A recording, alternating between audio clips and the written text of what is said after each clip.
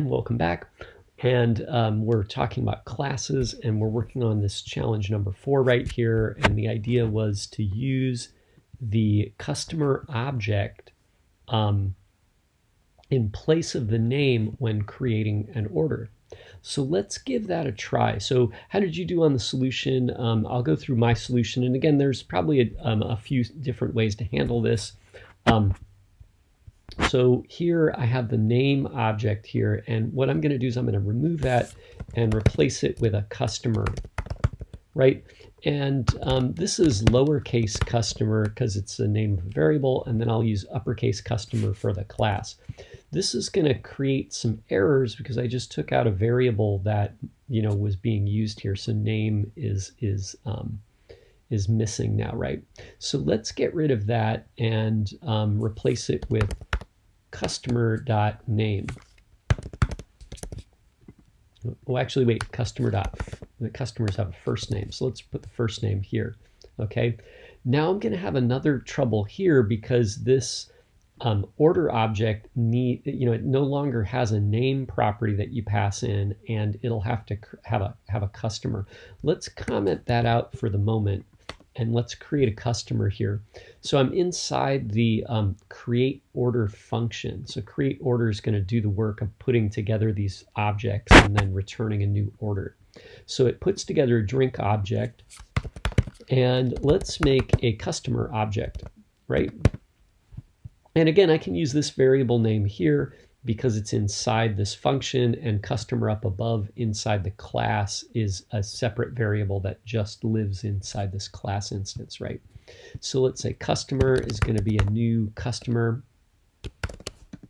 And oh wait, let's let the code hints help us out here. So it'll have to have a first name and a last name string, right? So we have name here, right? So maybe I can put name in here for first name, and then later down below I'll have to include a last name. So so this create order function is going to have to expand to include a last name. Well, let's come and pick that up later. So let's get this part working here. We'll just leave last name empty for now. And next we're going to create a new order. So let me just rewrite this order right here. And you can see that order requires a customer, the drink, and yeah, I guess that's it, right? So here we can put in customer, right? That's going to be lowercase c because it's going to be the variable here. And then boba is actually, I made a variable here called drink, so that goes in for boba. Okay? So that's looking pretty good. Maybe I'll add a little space here, right? Expand this, right? So that's looking pretty good. So we call the create order function. We pass in some information. Create order creates a drink object, or a boba tea object, a customer object, and a new order object. And the new order object requires a customer and a drink, right? And then we'll return that new order. So let's say we want to add the last name here. So I've got name here. Let's change that to first name, right? And then this will be first name here. And then let's add another another property for last name, right? So we'll put in last name will be a string.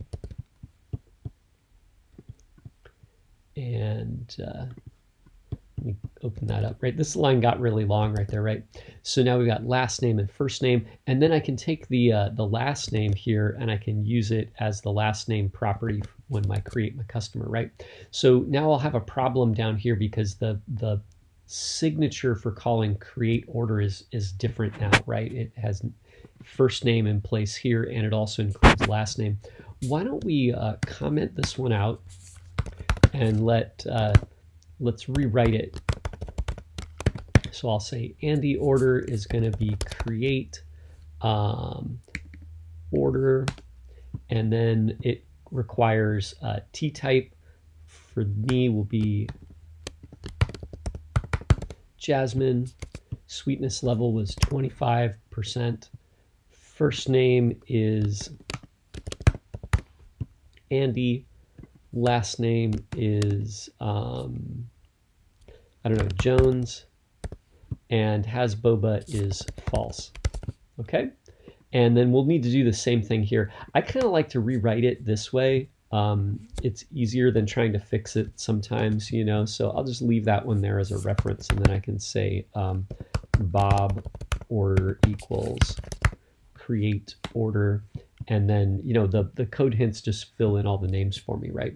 So we'll say string for T-type is oolong, sweetness is 50%, name is Bob, last name is Smith, and has boba is true on this one.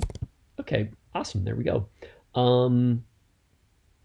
Let's see here. What else do we do? Oh yeah, and yeah, I guess that's everything. So how did you do on that?